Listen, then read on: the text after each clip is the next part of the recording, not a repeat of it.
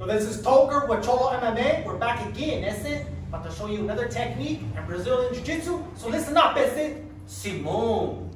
Alright, I'm about to show you guys the famous Eddie Bravo twister, eh? Everyone knows what it looks like. Release one hook, get the lockdown, and this Vato's trying to guard it, eh? Put it around my head. He's dead, isn't it? But some Vatos, they know how to guard it, eh?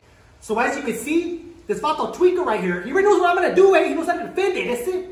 But I got a little surprise, eh? I got the 3 flowers right here, isn't it? All you gotta do is dab just a little bit on your finger, eh? And do this.